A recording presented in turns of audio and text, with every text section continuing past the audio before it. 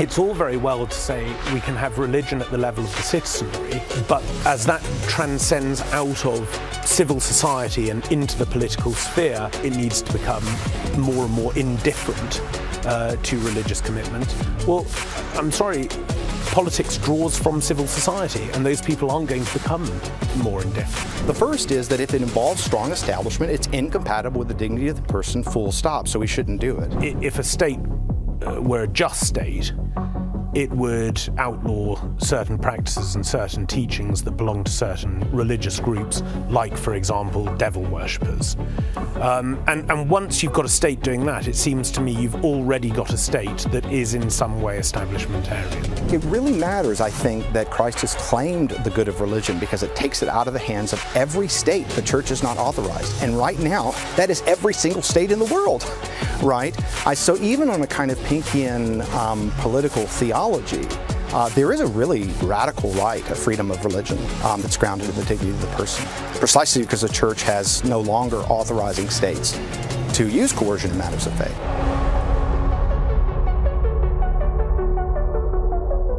I'm Dr. John Pinheiro, Director of Research at the Acton Institute for the Study of Religion and Liberty. Welcome to a Collins-centered debate on the question, should religion and government be separate? The goal of this conversation is to identify where the participants agree, identify any areas of disagreement, and clearly explain the reasons behind those positions. And I hope we can also demonstrate that debates like this over important ideas not only deserve but really need cordial dialogues in order to arrive at the truth of things. Our minds were made to seek and know the truth, and people of goodwill can agree on ends but disagree in terms of the application of prudence and temperance in the achievement of those ends. So each speaker will have opening statements, followed by questions by myself, followed by the speakers questioning each other, and then we will do closing statements. I'd like to introduce our first speaker now, Dr. Sebastian Morello, who undertook his Bachelor of Arts in Philosophy at the Open University and his MA and PhD degrees in philosophy under the supervision of Sir Roger Scruton at the University of Buckingham. He specializes in how the Western intellectual tradition has shaped our political structures, societies, and cultures. Dr. Morello is the author of several books, including most recently, Conservatism and Grace, and also The World as God's Icon.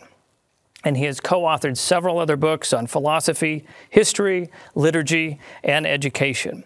He writes for various magazines and journals, for two of which he is the wine critic. He is senior editor and editorial board member of the European Conservative, to which he is also a regular contributor. He lives in Bedfordshire, England, with his wife and children. Dr. Morello? It's good to be with you. Thank you. Well, there are several assumptions presupposed by what I want to say today. Now, one may or may not agree with these assumptions, but it's necessary to declare them from the outset for the sake of clarity. So I take it as a given, and I think here Kevin and I will agree, that human nature exists. We're not self-creating beings, nor can we change our nature. Moreover, there is a law of human nature with which we can seek to align our lives in our pursuit of flourishing, or indeed, by our own volition, we can depart from that law. The ways by which we may align ourselves with that law are diverse and dynamic, but such dynamism presupposes the acknowledgement of such law. I further take it as a given that political life, by which I mean the moral or practical ordering of our lives in community and its regulation through leadership and positive lawmaking, is proper to human nature. As individual persons, we emerge out of and naturally maintain corporate persons. Such communally reliant flourishing is not accidental to the kind of things we are, but rather it is proper to our nature. Humans are not found to be solitary, non-political animals anywhere on earth, nor have they ever been such. All philosophies that begin from the assumption that human beings are by nature solitary and merely opt into synthetic communities with accidental forms for some prior rationally apprehended reason are flawed in their first principle. Finally, I take it as a given that we are by nature question-asking and meaning-seeking beings, and hence we are religious by nature. We ask questions about our origin, our purpose, and our ultimate destiny, and we come up with workable answers to those questions.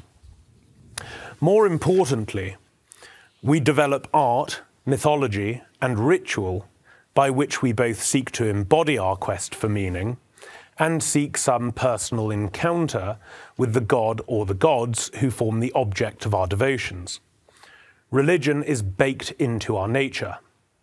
Thus, because human beings are both political and religious by nature, there has never been such a thing as a secular society. Societies have always been religious.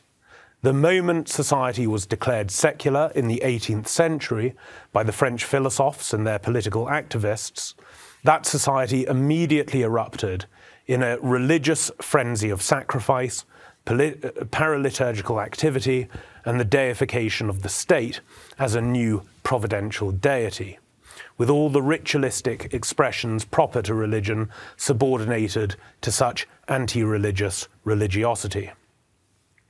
Given that religion is natural to mankind, and political government is the highest natural authority that exists over mankind, that is, mankind instantiated in his communities, nations, empires, etc., the proper authority over the religious life of any given natural community is its government. This fact has always been recognized, that the proper authority over the religious life of any given natural community is its government. The Roman emperor was arbiter over which were the public gods and which were the hearth gods, and eventually he even placed himself among the former. The Athenian statesmen were the protectors of religious life in their polis, and they lawfully executed Socrates for corrupting such religiosity among the young. The barbarian warlords of the north in Europe appointed their sacrificial priests and druids just as they appointed their lesser chieftains. Why then is it so alien to us to think of political leaders as the apposite authorities over the religious beliefs and practices of the citizenry? The answer, in my view, is simple. We are all stumbling about in the shadow of Christendom, and simultaneously we are attempting to run on its fumes. Political leaders, as the highest authorities in any natural society, are the proper authorities over the religion of their people, which is always some manifestation of natural religion. In this, the age of our Lord Jesus Christ, however, supernatural religion has entered the world. Christians claim that their religion does not have its origin in the natural religious impulse of human nature, but has come into the world from without, and in doing so has assumed into itself that natural religious impulse, has transformed it and superseded it. In short, Christians claim that their religion is not a natural religion, but a supernatural one. Thus, it requires an institution of purely supernatural origin to be both its interpreter and promulgator, namely the Christian priestly hierarchy. Political leaders whose role is rooted in the requirements of human nature are simply not competent to be the highest authorities over supernatural religion. Thus, in a Christendom model, we have two authoritative institutions on earth, one of natural origin, customarily called the state, and one of supernatural origin, customarily called the church. The terminology of church and state, however, is deeply misleading. States once they are political communities of Christians, are no longer merely natural communities. They are supernaturalized natural communities by virtue of the baptism of their members and the recognition of Christianity by their existent political and legal organs. Thus, in a Christendom model, what we customarily call church and state are more accurately called the spiritual and temporal divisions of the one supernatural community of Christians called the church. The monarch or prime minister or president of a Christian nation, then, is as much a leader in the church as any bishop. Except as a layman, he is ordinarily competent in the temporal matters of that supernatural community and only extraordinarily competent in spiritual and doctrinal matters, whereas this is the reverse for a bishop. If the church's charismatic enterprise withdraws from the public arena, or it is excluded from that arena by a political movement of apostasy, this has several harmful effects from a Christian perspective. First, the church atrophies as it cannot fulfill its own mission, and it increasingly attempts to justify its own existence by presenting itself as a club committed only to temporal concerns within the jurisdiction of an increasingly anti-religious state. Second, this situation leads to a kind of moral schizophrenia among the baptized, especially baptized statesmen, who are expected to be Christians at home and secularists at work. Third, such an arrangement does not lead to what is widely claimed, namely a religiously neutral public arena. Given that, in such a case, the highest natural teaching authority, namely the state, refuses explicitly to recognize the imperatives of religion, its citizenry assume that it is rational for their appetite for the infinite, if I may use that phrase, to be transposed onto finite objects. Hence, at best, an idolatry of consumerism takes over society, making its members shallow and corroding human culture. At worst, however, the natural religious appetite seeks satiation by a multitude of frustrated and chaotic pseudo-religious causes which erupt into the public arena. Political, ideological, and social differences are then understood not as points for conversation and negotiation, but rather they are viewed through the prism of orthodoxy and heresy. This, in turn, leads to rapid political and social disintegration. As this disintegration unfolds, in its bid to maintain social stability, the state attributes to itself final authoritative judgment on religious and moral matters, just as it did in the pre-Christian age. It consequently emerges as a post-Christian counterfeit magisterium. Thus, the state makes claims about sex, marriage, family, selfhood, when innocent people can be killed, and progressively which opinions it is permissible to hold in one's cloistered conscience. The state increasingly interferes with every aspect of its citizens' lives, implicitly believing its own bureaucratic system to operate as a quasi-providential hand. The last 3 centuries of Western history have indeed provided ample examples of the state deifying itself, just as the pagan superpowers did in their most decadent epochs. The question, then, is not whether religion and government should be separate or admixed, since separation is in practice impossible. The question is, what kind of religion do we want our governments to endorse?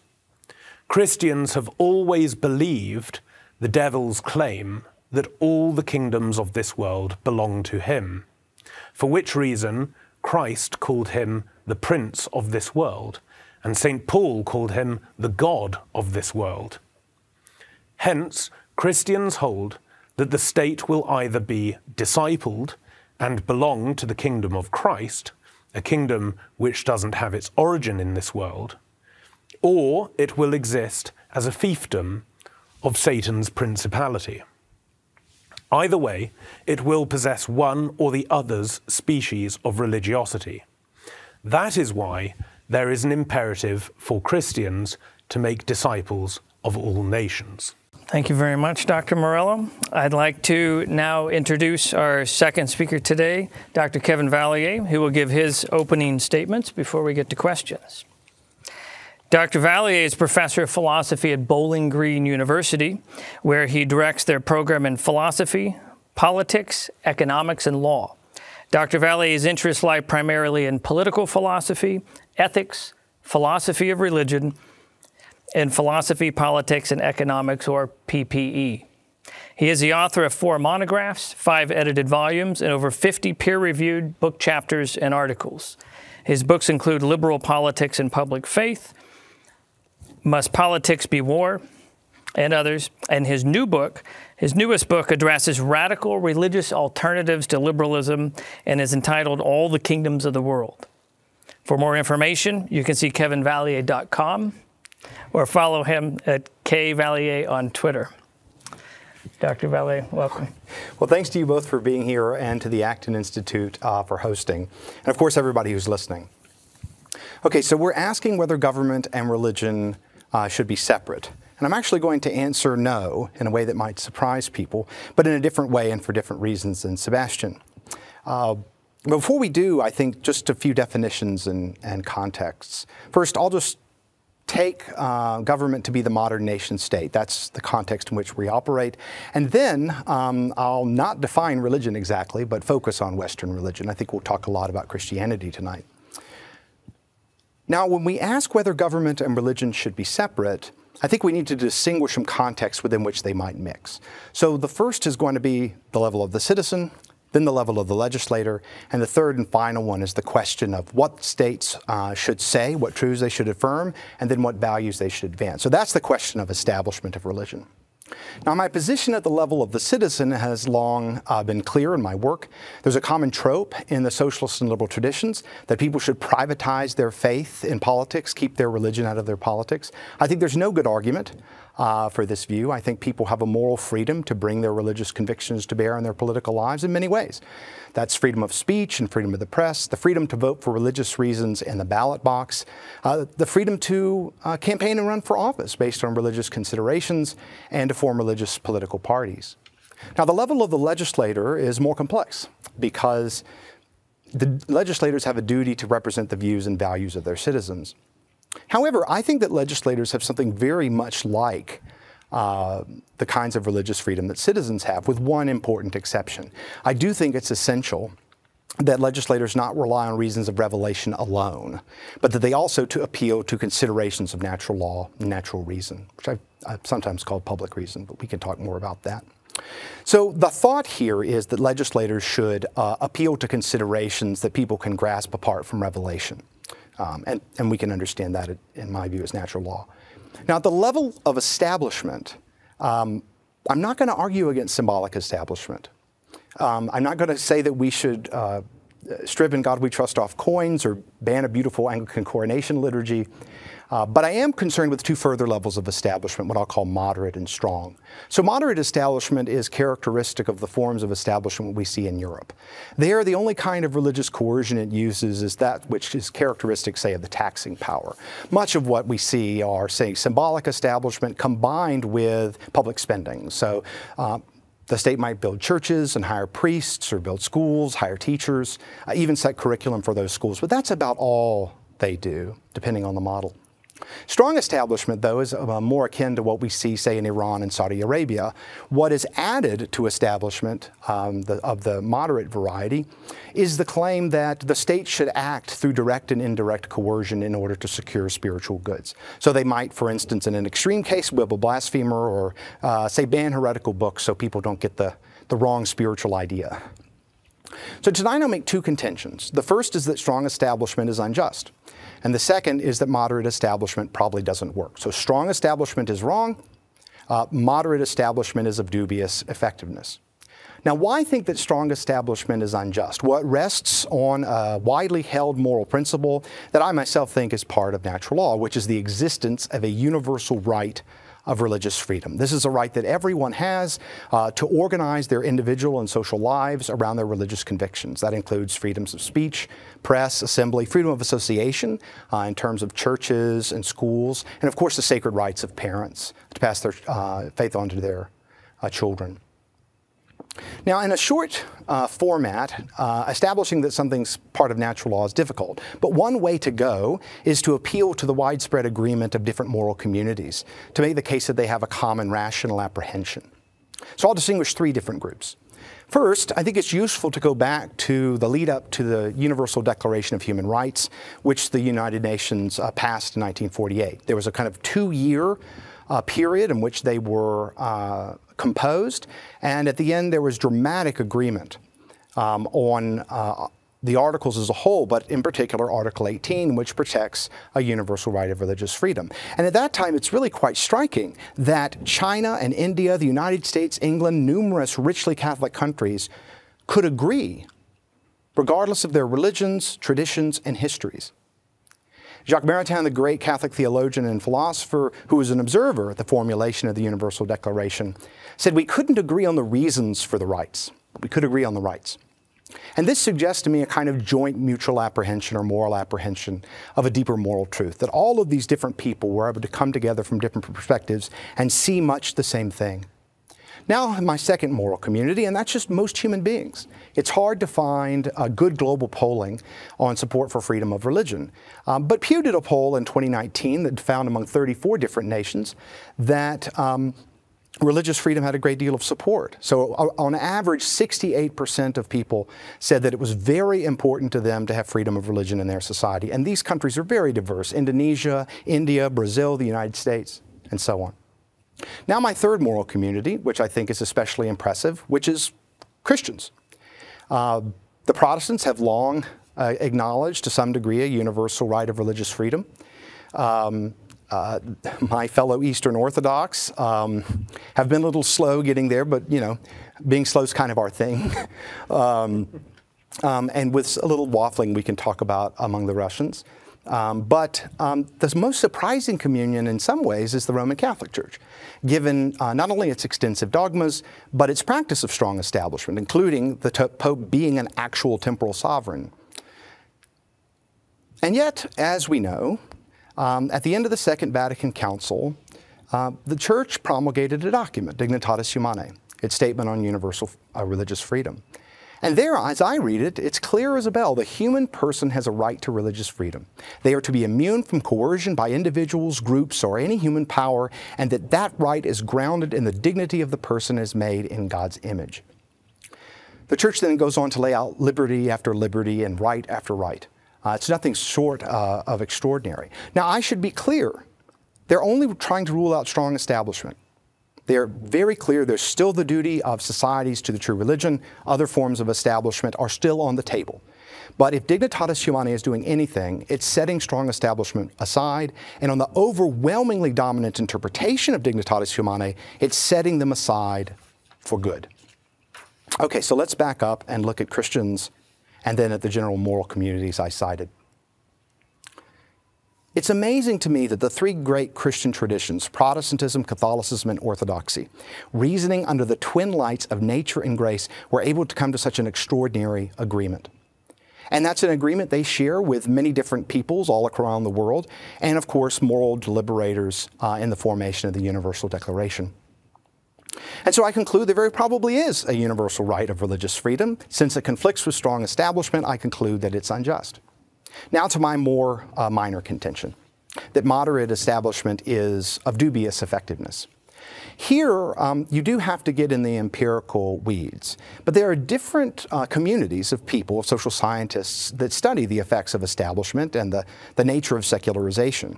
And there's a lot of disagreements between them. So for instance, economists tend to stress the religious marketplace, right? The loss of competition, there'll be more piety. Political scientists and sociologists have been trying to push kind of new and more sophisticated secularization theses. And one point of agreement, though, despite all their disagreements, is that moderate establishment doesn't seem to do much good. The economists say it does more harm than good because it makes priests lethargic and corrupt. The political scientists and sociologists think, well, that can happen too, but the forces of secularization are just too strong. Moderate establishment won't be enough, even if strong establishment would matter. So the general thought here is that there seems to be a general consensus that the positive effects of moderate establishment are just unclear from the data.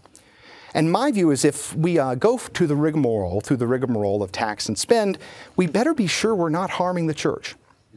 And so for me, the thought is just empirically, this is something where we should take great, great care. Okay, so let me back up. Should government and religion be separate? At the level of the citizen, absolutely not. I hope that people will bring their religious convictions to bear on their politics, and that includes Christians, now more than ever. The same thing is true of the legislature, so long as legislators respect people by appealing to natural law when proposing, in particular, coercive legislation. Note tonight, I haven't argued against strong establishment. Indeed, many in the liberal tradition have been on both sides of that question. But I have argued pragmatically against moderate establishment, which is that it doesn't work very well, or not very clearly. And I've argued that strong establishment is simply unjust. Thank you, Kevin. It seems to me that both of you have in common what we find in Dignitatis Humanae, which has now worked its way into the Catechism of the Catholic Church, which is that namely that our religious response is a natural response, and this is one reason then why the state can't remove that, right? This is in our nature to seek these things so that religious freedom flows from our dignity. But I do have a question for both of you, and this has to do with what Jacques Martin said, because while Kevin was speaking, I was thinking of this already, and he said, as long as we don't talk about the foundations of that Declaration of Human Rights, that's okay. But I'll present a different way of looking at that than one that's as positive maybe about natural law as you said, Kevin. And that is that you look where we are now, where the World Health Organization, in conjunction with several UN agencies and the World Bank, has promulgated a 210-page abortion guidelines document promoting that as a fundamental human right. And so that when you leave the foundations of dignity undefined, then you leave it open to define it however you would like it. And then when you have a strongly established, let's say, secular state, I think to your point, Dr. Morello, that you're going to have a religion whether you like it or not, right? There's going to be an established something on the part of the state. So I guess my question to both of you is, in terms of establishment, strong, moderate, weak, establishmentarian position, how exactly do we draw the lines? Secularism, I don't think anyone at this table would think that secularism is neutral. That's a falsehood, right? It isn't neutral. It isn't neutral in law. But so every state is religious, but where do we draw the line then? This is especially difficult, I would say, with the legislator. So the citizen becomes the legislator in a republic. Now, maybe this is easier in a different polity than a republic, but where does that religion stop? Is natural law the only appeal we can make? We can't make an appeal to revelation in the public square? Well, if I may, I mean, this is where I think Kevin and I might have a slightly different perspective, because if you believe that human nature has some inherent defect, that it is fallen, then you're going to end up with quite a pessimistic view regarding the degree to which we can apprehend the content of the natural law. Now, there's been ongoing discussion about the degree to which we can consistently do that. Some theologians and natural philosophers have said, well, even the pagan can easily and consistently comprehend first-order natural law, even if in second-order natural law things get fuzzier. Others have said, and certainly Augustine thought, well, no, you cannot expect people to consistently do that. Now, who knows? But in any case, it seems to me that the the post-Christian human being is not the same kind of creature as the pre-Christian human being, who is providentially, through prevenient grace, being prepared for evangelization through Hellenic wisdom and Roman law and the emergence of nations and so on. The post-Christian human being has gone through the experience, at least in his induction in civilization, of being a possessor of grace, and has abandoned it. And now, and there's proof of this everywhere around us, and now sees the effects of grace as almost exclusively as limitations on his liberty and freedom. And so with that is going to be not just an increasing inability to comprehend first-order natural law, but a hatred of first-order natural law as the very thing that will limit our agency and our self-realization, etc., etc. So it seems to me that we need to be very careful, one, with an overly optimistic or positive anthropology, but also with developing a kind of what people call, a two-tier Thomism, seeing nature as complete in itself and then grace as something plonked on top. No, grace is something that comes and invades nature precisely to bring it to completion and to heal it. So that's what I would say to that.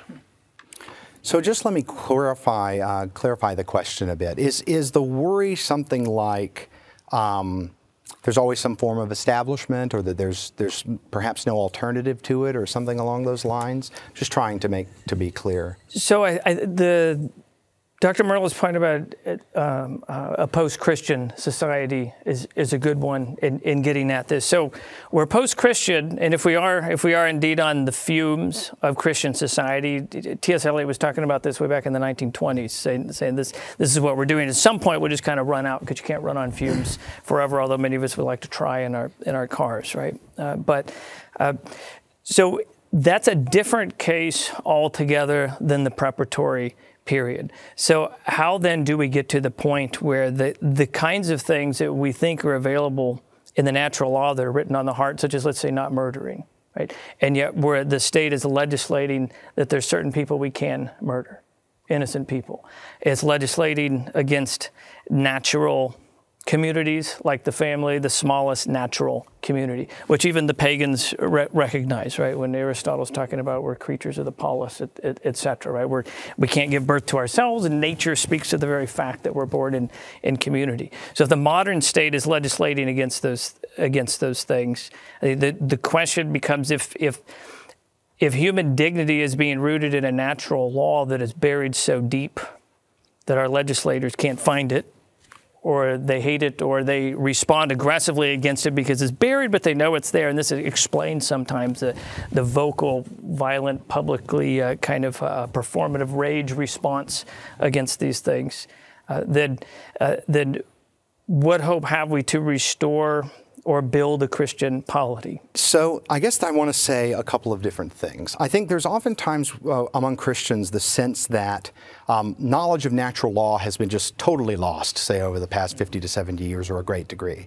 And I think, unfortunately, that ignores the concrete accomplishments of protecting natural law that have occurred during that time as well. We are much better in the treatment of women. We are much better in the treatment of racial minorities. I think we are much better at taking care of the poor. I think we're much better at respecting freedom of religion. And so I just don't have the view that having a post-Christian society has led to an on balance, right, knowledge of natural law. There are a lot of natural laws, right? So I'm just not convinced. I'd also say even in the most secular societies, I mean, they do seem to have some really deep-set grasp about how to treat individuals, how to value them, their worth, about how to care for them and support them.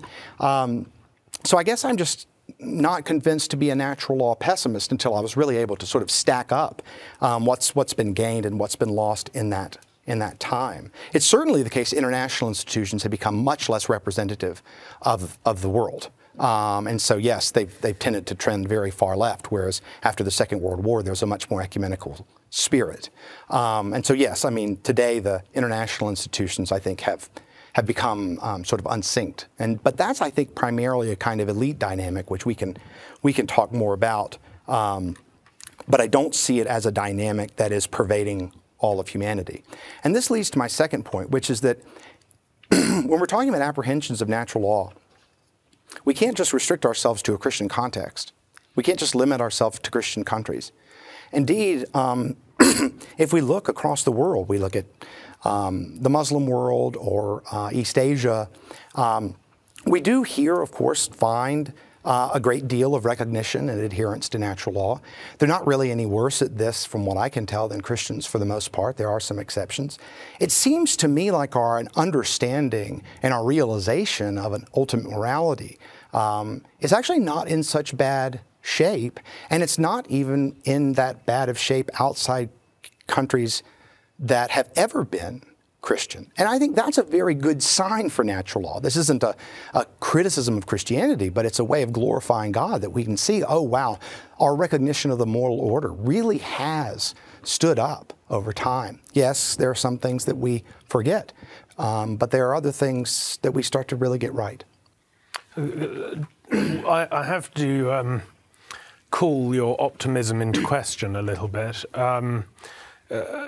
It seems to me that we are not treating the poor better. I mean, I've been amazed walking around European and American cities recently. Seems that every second or third person is homeless, and it's not clear where they can go. I mean, we actually used to have an infrastructure largely held up by the church to support such people. Whereas it seems that an extraordinary number of people in late modern capitalistic societies are falling through the net, as they say. It's not clear to me that we are, say, less racist. We're just changing the way in which we conduct racist discourse. In fact, the very fact that it has become popular in the United States to say that it is impossible to be racist towards people of European heritage, for example, and for people to increasingly talk about things like white fragility and white supremacism and so on. This is to take the evils of the world and place them on skin pigment. It doesn't seem that we're becoming less racist. We're just changing the terms of racist discourse. It doesn't seem to me that we're treating women any better. It would be unthinkable to most of our forefathers that a society would not only decriminalise but perhaps hold up as virtuous, say, the abandonment of women and children, or the encouragement of women to kill their children out of convenience. This is not indicative of a society that holds women in high regard. And now, of course, we're moving into the total commodification of women, where we're creating businesses of womb hiring and womb renting, so that people can have children if they think that's part of their own personal self-realization. This is not indicative of a new understanding of the dignity of women. Moreover, it seems to me that a lot of societies that don't have a Christian pedigree are seriously struggling when it comes to the level of human dignity. I spent a lot of time in Asia, where life often seems extremely cheap, and of course in places like China, there has been an ongoing program of almost total dehumanization. So I think we have to be a little bit cautious with such optimism. So, Kevin, I mean, so the commodification of the human person and other things that Dr. Morello has mentioned. Slavery is commodification, and we're doing way better. Are we? Yes. And I also think, I mean, on slavery, yes, the widespread nature of slavery's been largely abolished. I would also argue that we can't ignore bans on marital rape, the reduction of child marriage, the gradual suppression and reduction of FGC, which I don't know if I should spell out. Welfare state coverage is better in lots and lots of different countries. And that's pretty easy to see. There are some places where say, you might think welfare states have gotten a little weaker in a couple of different respects. If you want to follow a certain kind of left-wing economic narrative. But I'm not sure that's really true either. I'm not sure the welfare state helps the poor as much as it can hurt them in the long run. You may disagree with that, although I'm not sure Sebastian would. That would be interesting. Longevity is doing better. Nutrition is doing better. Starvation is lower. Our ability to protect people, or willingness to protect people from disease. So I just think if you look at the empirical work on measures of human development and measures of protections of human rights, we're doing a lot better than we have in the past.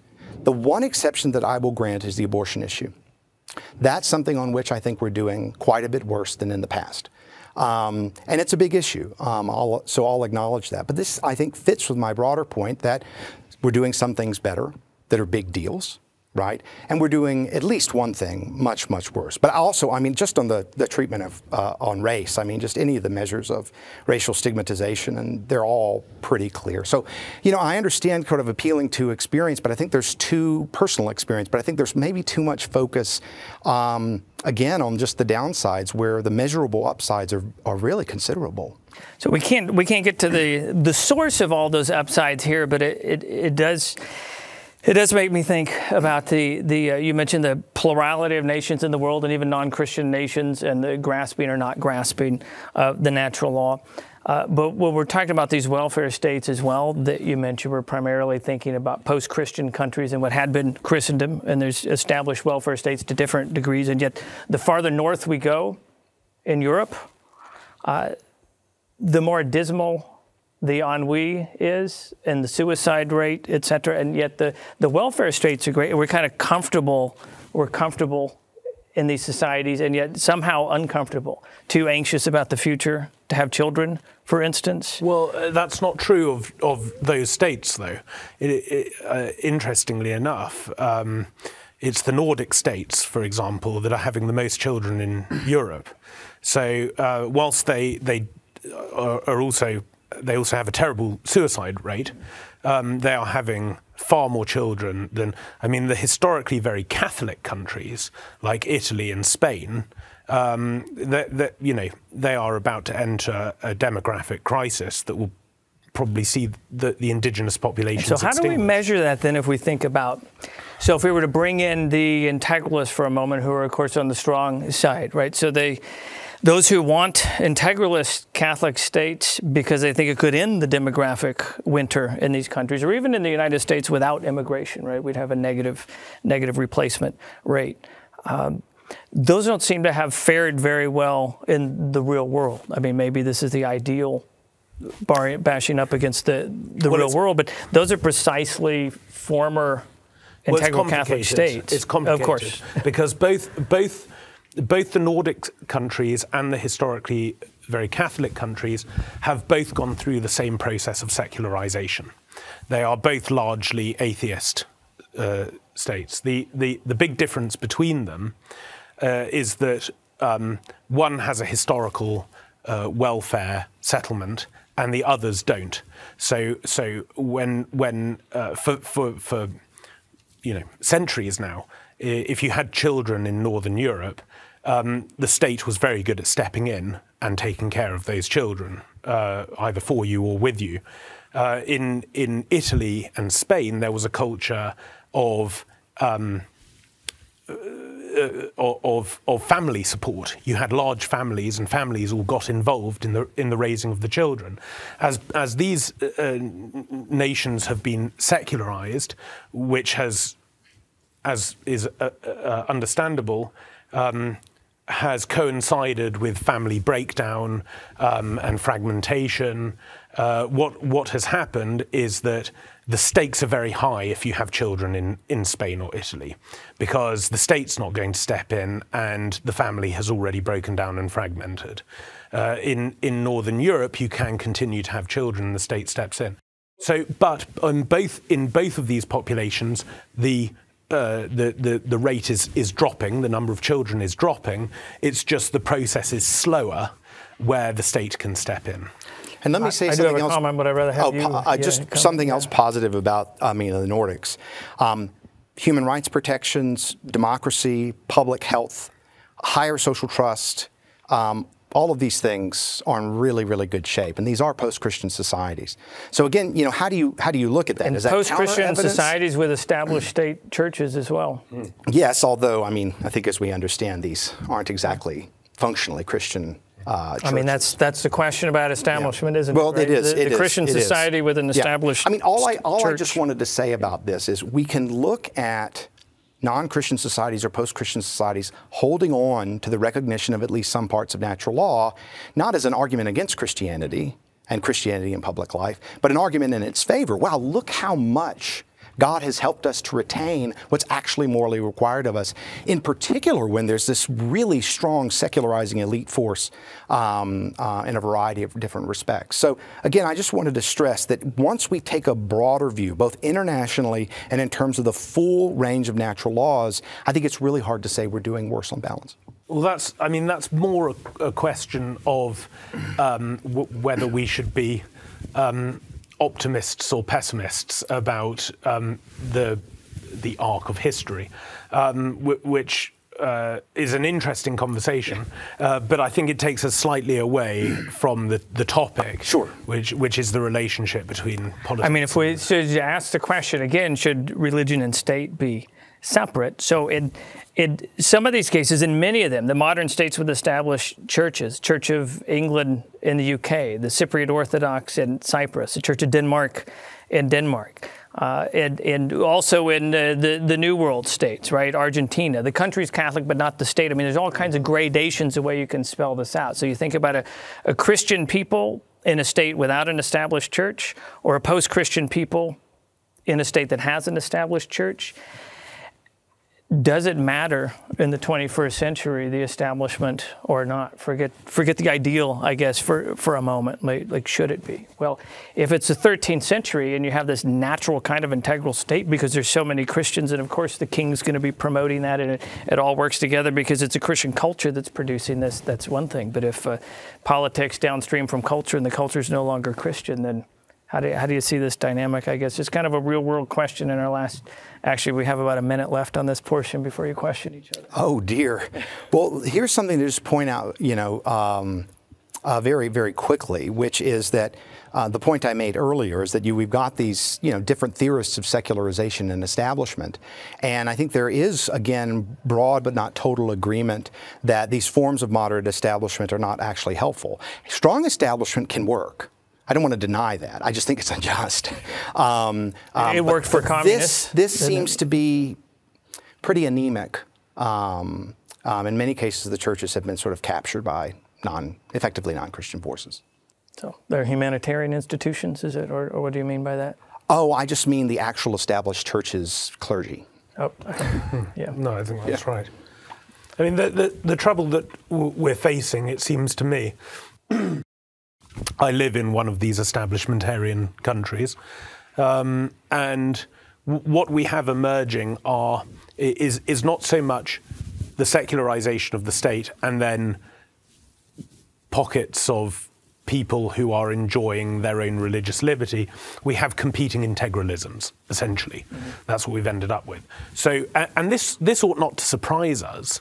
In London, in various cities around England, where there are very large numbers of Muslims, for example, they want the local council to be predominantly Muslim. And so now you have Muslim boroughs in cities. And what they essentially want is their religious commitments realised at the level of local government, right? They want their religion politicised. And why should this surprise us? We do exactly the same thing, right? You know, when I have to vote, I look around for either somebody who is a practicing Roman Catholic or has a set of commitments that largely correspond or are close to my commitments as a practicing Roman Catholic. So I want my religion to find expression at political level as well. And this seems to be one of the tensions, I won't say the flaws, I think that would be too much, but one of the tensions in Kevin's account, that it's all very well to say we can have religion at the level of the citizenry, but as that transcends out of civil society and into the political sphere, somehow it needs to become more and more indifferent to religious commitments. Well, I'm sorry, politics draws from civil society, and those people aren't going to become more indifferent, hopefully. And so you're always going to get religion at the level of politics. And then the question is, do you want this situation of a fragmenting society through competing integralisms, or do you want a country that says it makes a distinction between public and private religion? Kevin, that sounds like a question. I think that is. Oh, I think it worked its way right into a question for you. All right. So there's. I even changed the timer. There's a number of things that I want to, I think, say onto this because it's a very important issue. First, this question of moving into more forms of establishment, right? Can the religious citizen, the piety kind of work its way up in the state? Well, I think in the legislature I've said that that was fine and that it can, and I think that it will. But the question about whether it should start to transform other institutions that have certain measure of coercive power, I think is one that is ultimately an empirical question. And I do think the balance of evidence suggests that, looking again at the evidence from political science, sociology, and economics, that it just doesn't work very well. So I'm not actually making a principled argument tonight against it. I'm just saying, look, we look at the world and we don't see a lot of good. Now, this argument that, okay, well, it's ultimately got to kind of remake the state such that we have competing integralisms. I want to say two things. The first is that if it involves strong establishment, it's incompatible with the dignity of the person, full stop, so we shouldn't do it. We have to deal with the consequences of living in a more just world in that particular sense. But I also wanted to speak to this issue about competing integralisms, because I think this is a bit like the argument, what I like to call the no alternative argument, that there's always an established religion of some kind. And here's generally what I think about this. This is the argument, I think, trades in two important ambiguities. The first ambiguity is what kind of establishment that we're interested in. And the second ambiguity is what kind of thing must we establish, right? Now, I've just distinguished between kind of two ideal types, right? Strong establishment with direct and indirect coercion, or moderate establishment with funding. Of course, there's a variety of intermediary positions. So when we're asking, okay, well, what's the alternative to establishment? Well, what kind do you mean, right?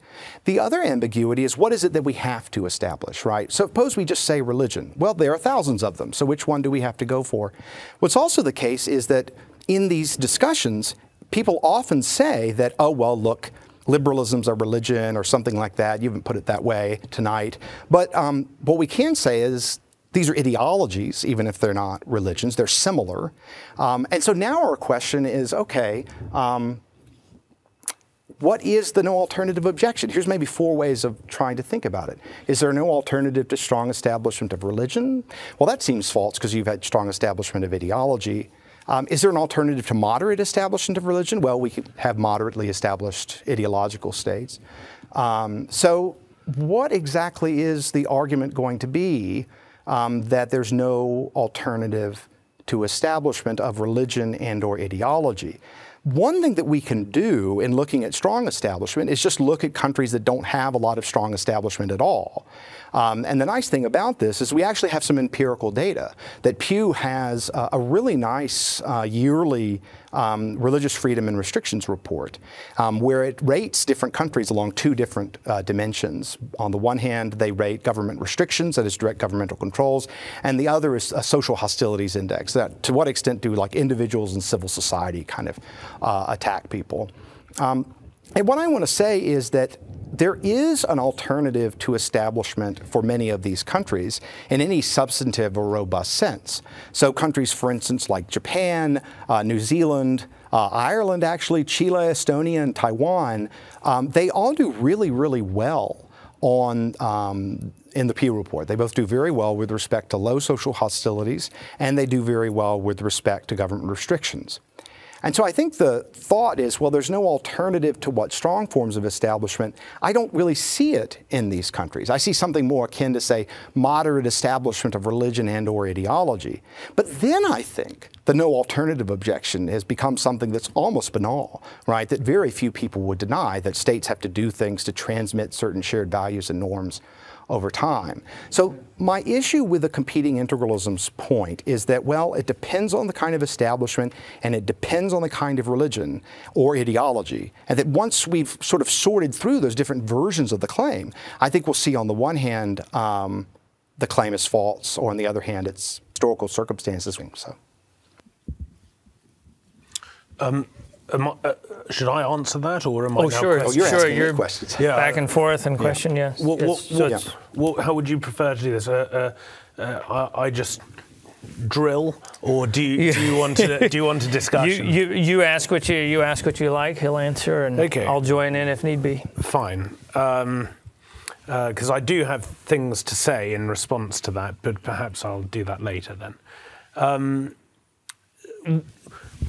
So it seems to me that you make a very firm point that is there is this thing called strong establishment, and strong establishment does not allow for religious freedom, and therefore, because religious freedom or religious liberty is one of the basic rights that human beings are due, it is per se unjust and ought to be forbidden.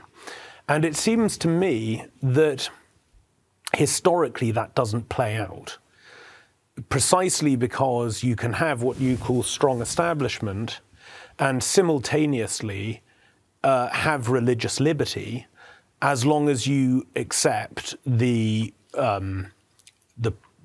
private religion, public religion distinction. So you had, for example, Roman Catholics in England practicing their religion. You had a number of Emancipation Acts that allowed that to be freer. You have the whole dissenter tradition in England, but there was an established church, and you simply could not hold certain positions in public life, or you couldn't have the privilege of, say, going to Oxbridge if you didn't conform to that public religion. But that didn't mean that there wasn't some degree of religious liberty. They just made this private-public distinction. Now, historically different, if you want to use this term, integralist countries have worked this out differently. Famously, the church issued this document early on, Sicut Judaeus Non, saying, the Jews are not to be harassed, they are to have their synagogues, and made a number of provisions, but insisted that didn't make it a public religion. I don't know, you have in Poland, you have the Polish Tatars who have been there since the 16th century, all of whom are Muslim, and they were great heroes of Poland, and amazingly, some Tatar generals led Polish armies against the Ottomans, for example. But Roman Catholicism was always the public religion of the Kingdom of Poland. So there seems to be this tradition within Christendom, let's put it that way, of having strong establishment and religious liberty. Okay, so, I mean, the Christian tradition, I think, is having, say, strong establishment in a sense the principles of Christian tradition, at the very least, are having strong establishment in the sense that the state has some authority given by the church over the baptized, right? And so in principle, right, the strongly established states are not sort of restrict the liberties or kind of mess with those that are unbaptized, right? Because, I mean, strictly speaking on the way I've understood strong establishment in terms of using direct and indirect coercion, what you're describing is just less coercion. So I think by strong establishment, we mean something like coercion of the baptized. And I think there are a couple of difficulties here. The first is that the protection of religious minorities does not actually look very good in these societies. You brought up, I think, the papal states, the treatment of the Jews there. In prep for the debate, I actually was reading a good thing about this. And for about 300 years, with the maintenance of the Jewish ghettos, Jews suffered horribly and were horribly mistreated. In fact, it took until the Italian unification forces in around 1870 to even stop that. You know, it's funny when I talk about these kind of integralism issues, it's always my Jewish friends that are the most afraid and the most outraged, because I think precisely our best record of how integralist states or anything like it operate with respect to religious minorities is the history of how we've treated the Jews. And it isn't good.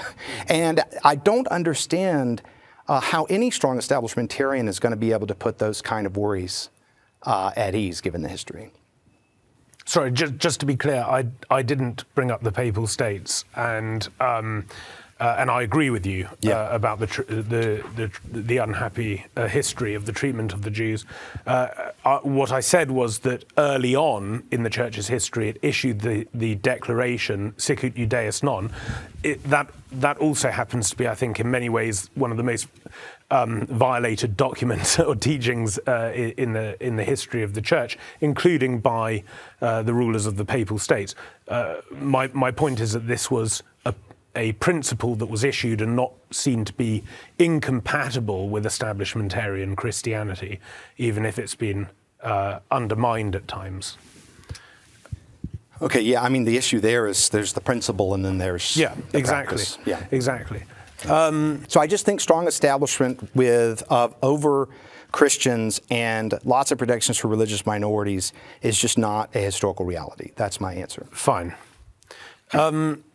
It seems to me that there are two ways of using strong establishment here. One is that the state coerces only the baptized toward small o orthodoxy as the temporal arm of the Church.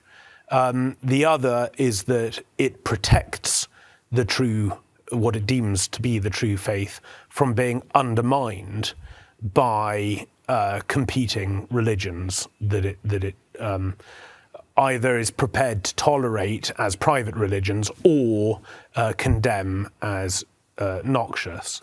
Now, it seems to me that there are some religious commitments that that a just state would have to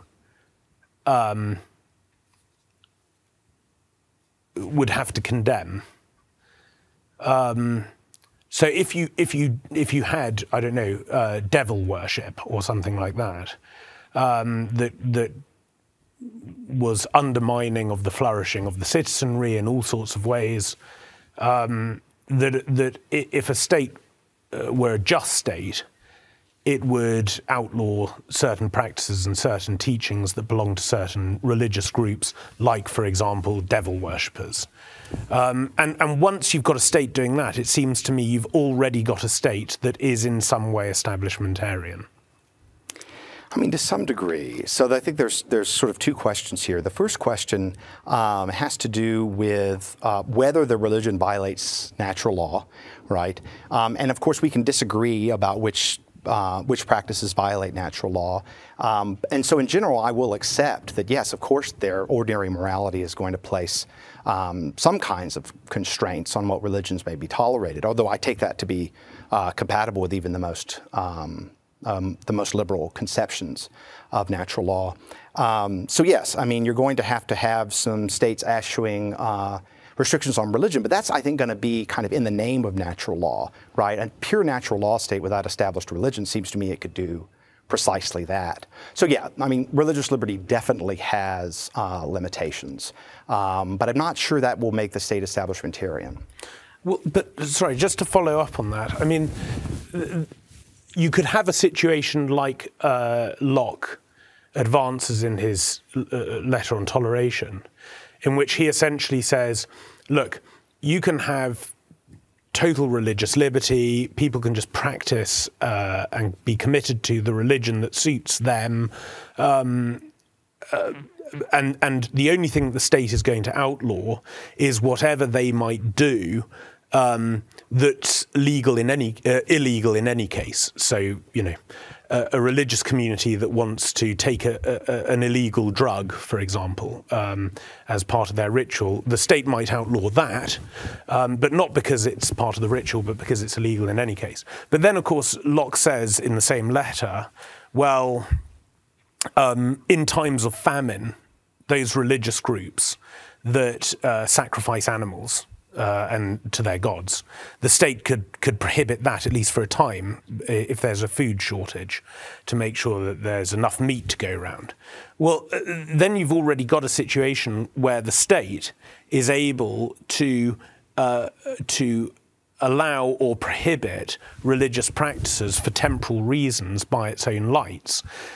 Well, if you've got a liberal state that thinks, for example, that teaching that homosexuality is immoral, for example, it already thinks that, it already sees that to be the case under its own hate crime legislation, then I don't see how, on Lockean reasoning,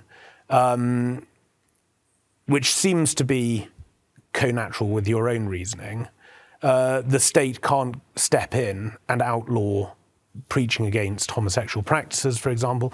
And then what you've already got is the state operating as a counterfeit magisterium, which seems to be pretty much the situation we've ended up in anyway. It is time to move to your questioning, Kevin, but I'm sure you want to say, but I would just add to this. I mean, you know, the question is as I hear it here, is do you have to have church and state establishment to outlaw things, say like same-sex marriage and to call that marriage, or to outlaw abortion? That just isn't natural law enough, right? And I didn't take that to be Sebastian's point. That's the point I'm adding to his. His question. I mean, I think. Do we have more time for me to answer? Or? Yeah, why don't you answer and move on into your question? So when I hear the word toleration, I think of toleration something you do to something you don't like and you don't approve of. So the minute you have the public-private distinction, you don't really have religious freedom, because when Dignitatis Humanae talks about religious freedom, I mean, I think the right and duty to live out your faith in society, that's going to mean hospitals, it's going to mean adoption agencies, education, schools, how I act in the public square. I wanted to address something that Sebastian said that I think a lot of people will find interesting. So I actually agree with integralists that when Christ came to earth that he claimed all of religion for himself, okay, and that it has become a supernatural good. And that means that every society that the church does not authorize to promote religion does so illicitly if they try to restrict religion. So actually, say on a view like Thomas Pinck's, it's a very strong foundation for religious liberty. The difference between, say, me and the integralist is that I'm not sure how the church is supposed to authorize the state to act in its stead, when I don't think that the church has the natural authority or power to use physical coercion. So I think, for instance, with integralists, that the state is a polity and that the church is a polity. They're natural to us in a certain way, and the church is in a certain way supernatural to us, maybe for lack of a better term.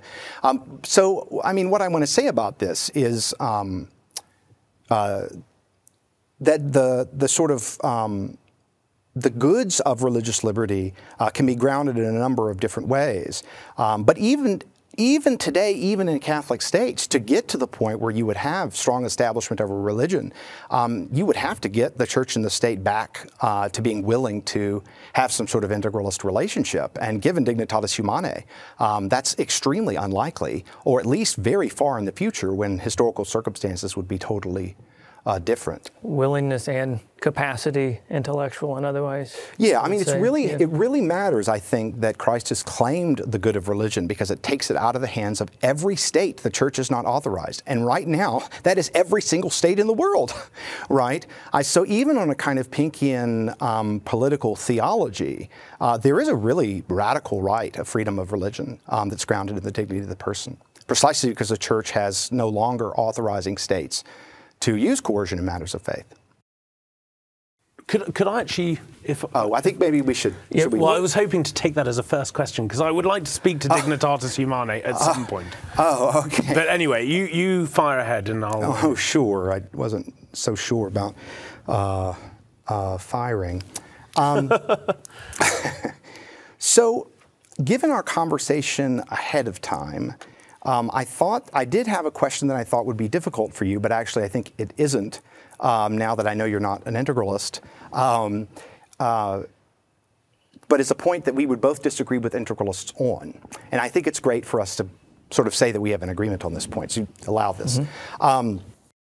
So, I mean, you're a student of Roger Scruton's, and, you know, I'm a student of Jerry Gaussis, who was in some ways a pretty conservative liberal, and was a considerable Hayekian. And one of the things that Scruton and Hayek both do is make us really skeptical of the project of ideal theory, of being able to identify a kind of transhistorical best regime.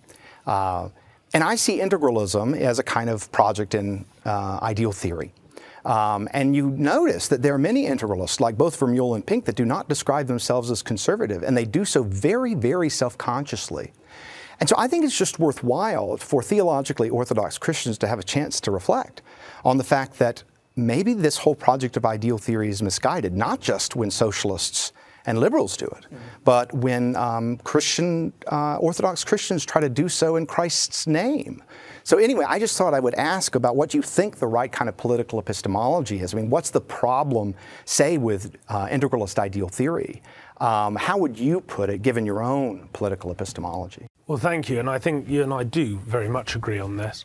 I'm very skeptical of political ideal theory. And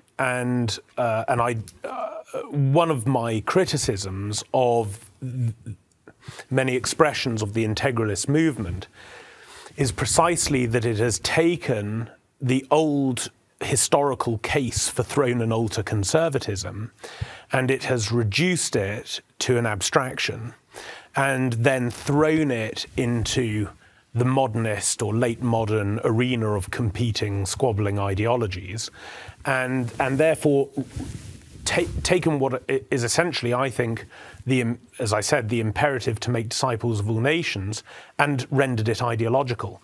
And that, I think, is not a felicitous outcome.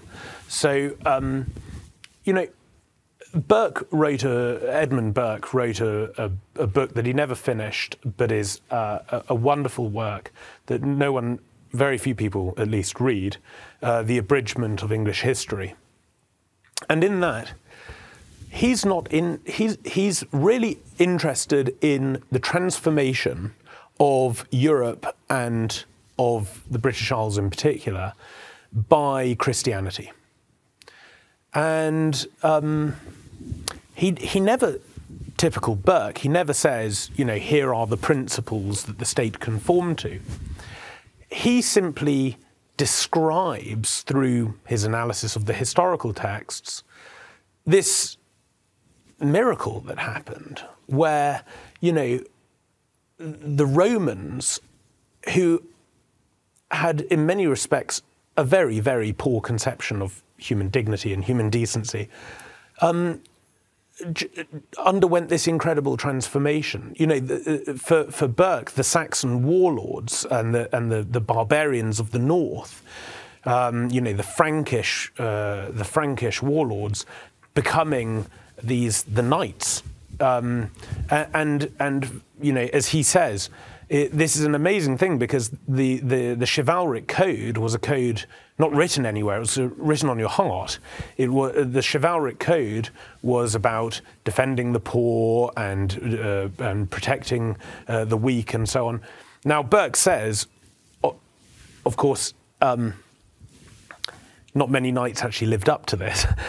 However, what's important is that the ideal, to use that word in a different sense, was completely different to what the pagan warlord's ideal was of what it was to be a great man, right? And for Burke, what he thinks he's tracing, and he says it explicitly, is the operation of grace in history. And so, you know, my Burkean and Maestrian establishmentarianism is not really a schematic abstract case, but it's a soteriological case. I think that grace has operated in corporate persons down the ages, and the effect of that has been the transformation, as Ezekiel puts it, of hearts of stone to hearts of flesh. And I think that's what grace does. And the upshot of that historically was that, however imperfect they were, entire nations confessed belief in Christ and his transformative power through grace. And out of that arose the hospitals and the universities and all of these amazing achievements of Western civilization. And as a conservative, my concern is the defense of my inherited civilization. And that's why I think this case is the establishmentarian case is of the essence. Is that helpful? It is helpful. I hate that we are probably running low on time, so maybe I'll have one more question. You know, reading your book, which I got a great deal out of, I was left wondering what kind of establishment that you favored. You do say at one point, well, you know, it's going to be hard to say, and maybe conservatives aren't sort of in the business of being quite so specific. You know, they're not really policy wonks like some liberals are. But I was really hoping that you could give our listeners at least some help, right, in terms of a range of things, some of which you might think are problematic in terms of being maybe too statist in a certain way, or others that are too sort of lax or not enough. So I just thought that wanted to give you the opportunity to try to sort of lay out so people have a bit of a more concrete sense of your position. Well, by doing that, you're asking me precisely to defend an ideal, which I'm not sure I have. The first thing to say is that those kinds of ambiguities are ones that I'm completely comfortable with, because I think that the relationship between government and church establishment is something that is not only worked out and negotiated over a lot of time, but it will differ from nation to nation and from people to people according to their customs and their particular type of law and so on. What I do think, however, and this is something about which I'm prepared to be a bit more specific, is that it's not simply that human beings need to have a set of beliefs. This is not really about ideas. What humans need is to worship. And they need to worship together.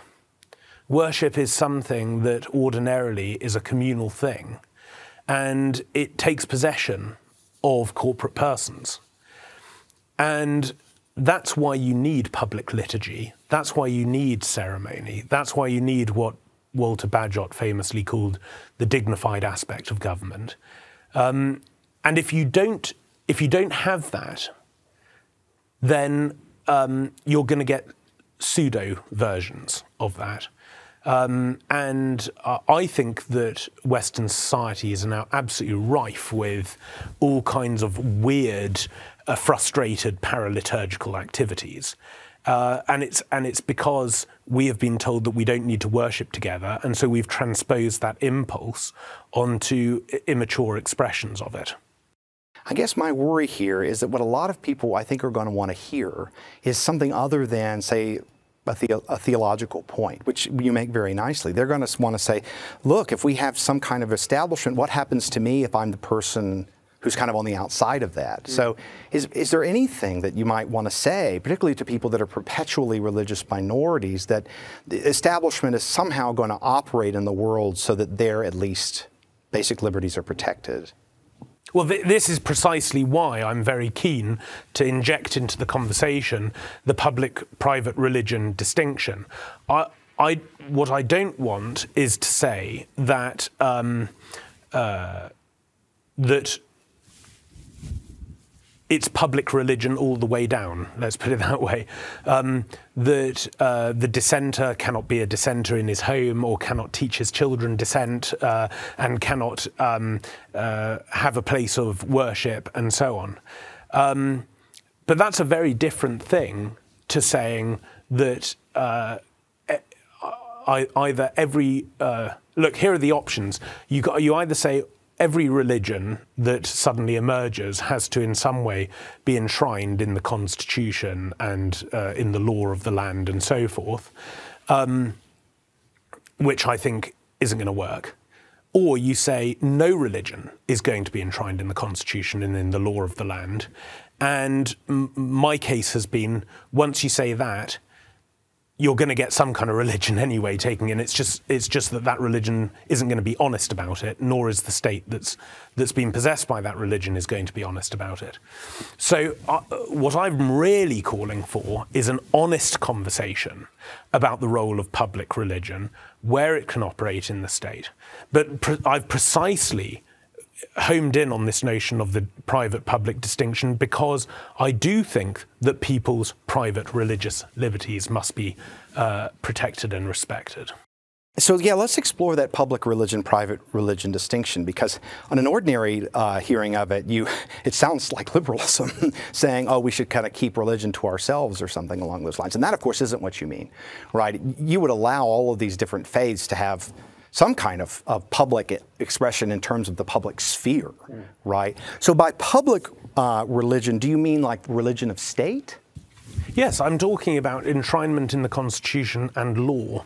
And the effective enshrinement, not just the words, but yes, real practice. Absolutely. Okay, so then I guess I'm wondering what you think about the Establishment Clause in the U.S. I mean, you know, I think it's actually worked out fairly well for a long time, even if you think we have some kind of woke-like thing going on now. I mean, it's not really what's gone on in most of American history. And I know you'll say, and many say, that there's a sort of established Protestantism, but that's a lot less establishment, sure. Because tonight I'm wanting to talk about, you know, how much establishment, thinking about whether we need more or less, right, than you have in many other countries. So I don't really see the fact that we don't have religious establishment as some kind of covert establishment.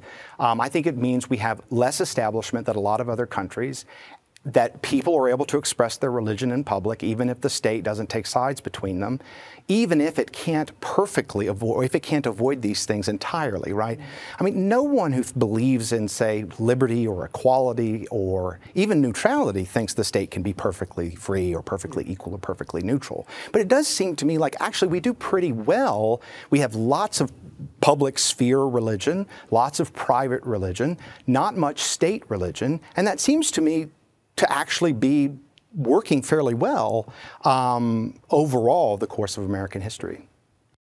Well, I'm less optimistic about that. It seems to me that America, the United States of America, has a history of establishmentarian states.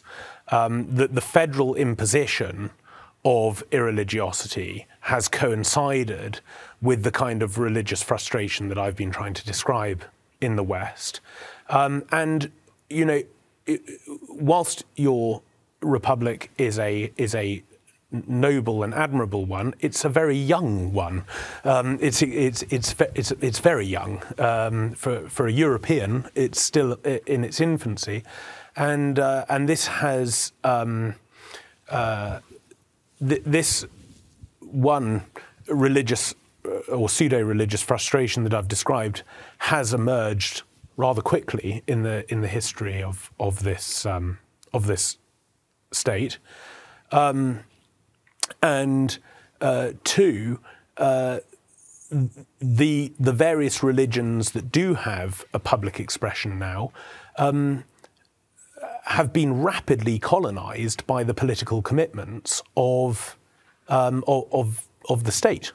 And those moral and political commitments are largely, in my view, pseudo-religious. And that's why it's so important that they colonize denominations. I mean, just walking here, I passed, I think, one of the largest churches I saw in the city, and it's got the rainbow flag, the trans flag. It's got every ideological, fashionable flag waving outside it, but no flag with a cross on it. Until the 18th century, every European flag had a cross on it, and I think it's very interesting, actually, that the ideological movements of our own age have adopted flags. I mean, flags and banners are either signs of national political commitment, or they are religious processional. Transcendent allegiance there. This is all indicative for me that my case about religious establishment is largely vindicated precisely because of the American situation. I think we need to move to our closing thoughts, gentlemen. Sebastian Morello, Dr. Morello will go first, and Kevin, you will close. And as much as I'd like to say something about the age of the American Republic and refute that statement, we'll save that for dinner. Fine. So please. Shall I go ahead? Yes, please. Okay. Well, it seems to me that before we attempt to answer this practical and prudential question of should religion and government be separate, we need to answer the speculative question of can religion and government be separate? And that's really the question that troubles me. Paradoxically, I think the more avowedly irreligious or a-religious a country claims to be, the more religious it is in fact. Just listen to the following lyrics. You pushed away the severe storm, you made us believe. We cannot live without you. Our lands cannot exist without you. Our future and our hope depend on you. Even if the world changes hundreds of times, people believe in you.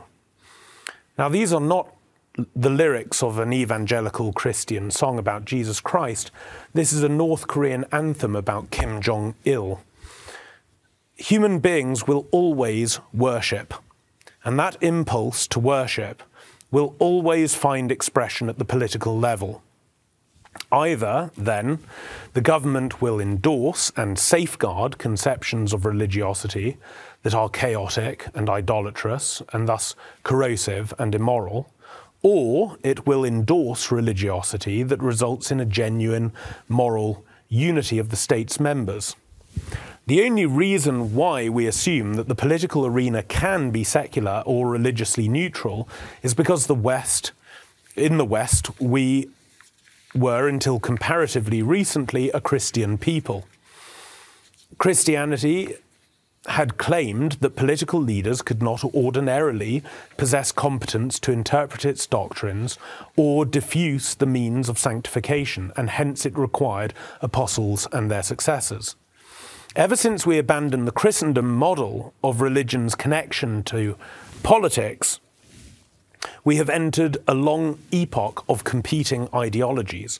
These ideologies always rest on whatever is deemed to command our deepest and most profound longings. At times, ideologies have rested on vague notions of progress and the universal brotherhood of humanity. At other times, they have been based on more concrete objects like nationhood or ethnicity. More recently, new ideologies have focused on promises of accumulated commodities and the satisfaction of sexual yearning. Every single one of the muddled ideological systems that have informed the structure and direction of the state in recent centuries has been nothing more than a counterfeit religion of a people claiming to be on the path to irreligiosity. No sooner will a government claim to be religiously neutral than it will adopt the most fanatical doctrines and practices, as is widely observable today in the post-Christian victim worship of Western countries and their adoption of paraliturgical processions and months of festivity in celebration of sexual depravity. Moreover, governments will claim powers of encroachment and intrusion hitherto considered unthinkable, treating as heretics those who do not endorse its new religiosity in public and now increasingly in private. Just as Christians were persecuted by religious governments for their private practice of their own religion in the Church's early centuries, so too are Christians beginning to be persecuted by allegedly religiously neutral governments today.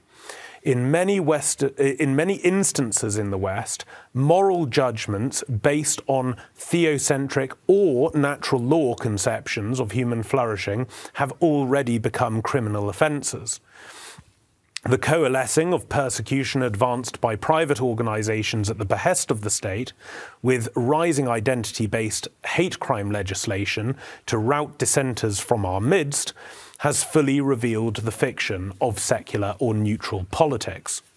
Granted, there is arguably a moral duty for states to coerce and punish in defence of what they judge to be the overarching truth of human existence and flourishing. My only point is that we should at least be honest about this. As a Christian, I can tell you which religion I deem to be both true and the fulfilment of all religion, natural and supernatural, but as a trained philosopher, it is not for me to tell political communities which religion their governments should enshrine in their constitutions, what the public role of clerics and preachers should be, or anything else. All I can do is analyse the state of affairs put before me, and it is demonstrable and observable that secularism exists only as an abstraction in the mind. The disintegration of the West, due to ill-fated secularist projects, has escalated and accelerated to such a degree that the jury remains out on whether Occidental civilization will survive the century. We need to start being honest again about the place of religion in political and public life, and then we can begin to have a mature conversation about how to negotiate its role. Thank you. Well, so again, thanks to you both. I think a lot of really interesting issues came up. So I'll just start by restating my position, right? Total religious freedom in public life for citizens, legislators as well, so long as they observe the constraints of natural law. I haven't argued against symbolic establishment, right? But I have argued that moderate establishment probably isn't very effective, and that strong establishment is unjust. And I don't think that any of those claims have been challenged in a plausible way. We didn't get to talk about dignitatis humanae, I understand, but I see that strong establishment still seems to create really serious problems for groups like religious minorities, but also in terms of the violation of our dignity. There wasn't any real challenge on the points of moderate establishment in terms of the empirical literature. In fact, as I can tell, the main objection that Sebastian has run is what I call the no alternative objection. But as I pointed out, this objection, I think, is critically ambiguous. We have to know what kind of establishment we're talking about, right? But there are many kinds. And we have to know what kind of religion or ideology we're talking about. And there are many kinds. And so I don't see any way to take the no alternative objection to task because I don't know how to make these claims less vague and more specific. And this unwillingness to be specific, I think, is a problem because many people who say, oh, I want to hear the case for establishment of religion, what does that mean for me, right? I don't think we came away with good answers to those questions. I still have trouble understanding exactly what the range of acceptable establishment is. So what I want to conclude then is I think my position remains pretty strong, not just on moral principle and our empirical social science, but the mind of where the church is today. Well, Dr. Kevin Vallier, Dr. Sebastian Morello, thank you very much. We're not going to solve this today. We haven't, but it's certainly been a pleasant dialogue and a pleasant debate, and I appreciated talking to you both about this, and I look forward to further conversation, in fact. So I'm Dr. John Pinheiro. Thank you for joining us here at the Acton Institute.